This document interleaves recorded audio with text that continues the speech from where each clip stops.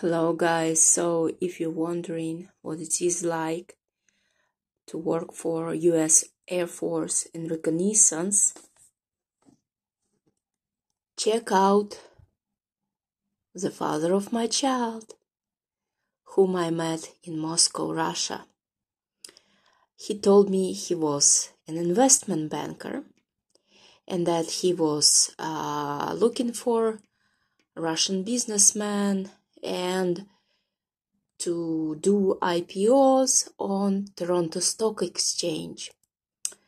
And he told me that he wanted to start a business in Minsk, Belarus, and this is a different country, where he wanted to buy potash, which is a fertilizer.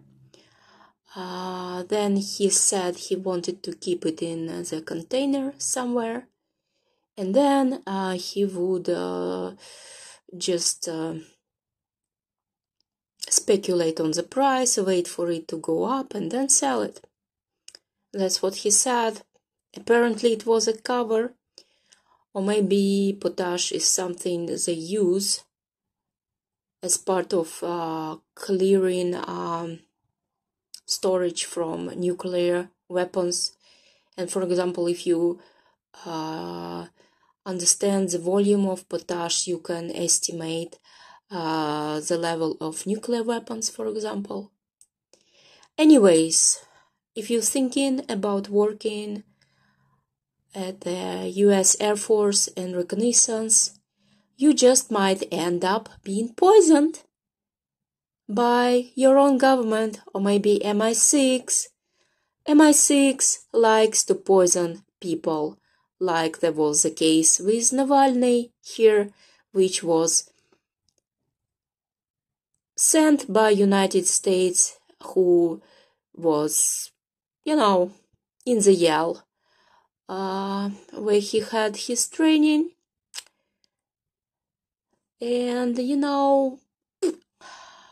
his MI6 mistress poisoned him, and he ended up nearly dead, but my man died because they made sure that he was dead, and he got suckered into that Lyme cult when he googled his symptoms.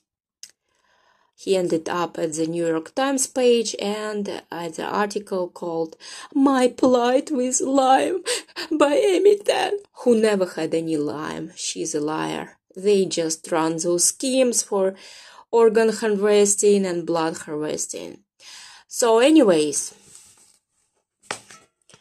I just wanted to say that you're going to wear some kind of sheet leather jacket from China, as you can see on my man.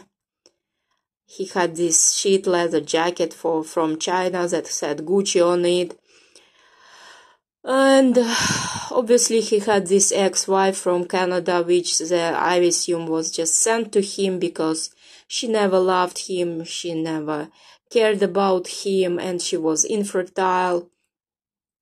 And there were many women after him, but she of course lied about being infertile. Lots of them inbred European blue bloods are. And she convinced him that he had Lyme's disease, and because of this he died, and she got his inheritance. She made sure that he died.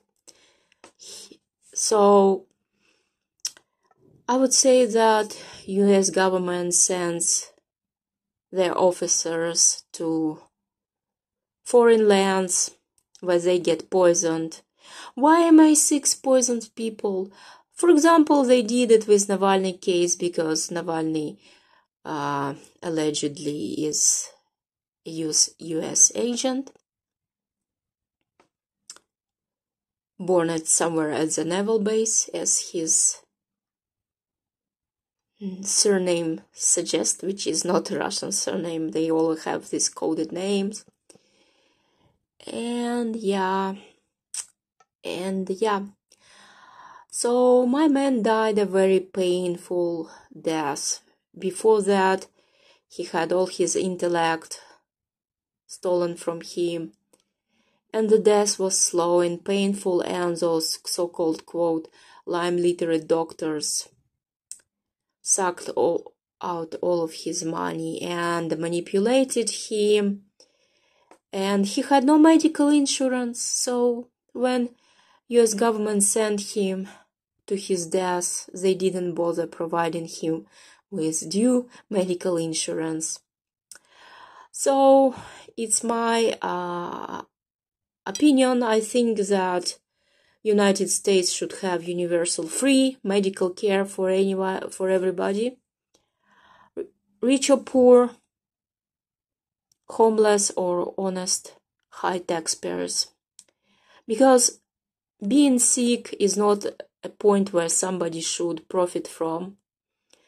This also touches upon pharmaceutical companies, but mainly it's the medical profession that are scummy. And I'm afraid when you have this high motivation for money, for medical profession, all kinds of scum will be attracted to attend medical college.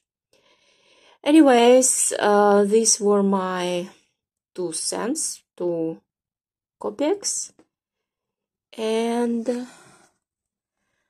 I wanted to say that I really miss him, and yeah, the US government made us suffer, because I basically suffered every day, every hour without him, and they didn't allow him to marry me, Russian person. But anyways, you shouldn't bother about this, because they will, if you want to go to the US Air Force and Reconnaissance, they will lay some infertile, wild, insidious frog creature under you on purpose, so that she could keep an eye on you. Honey trap!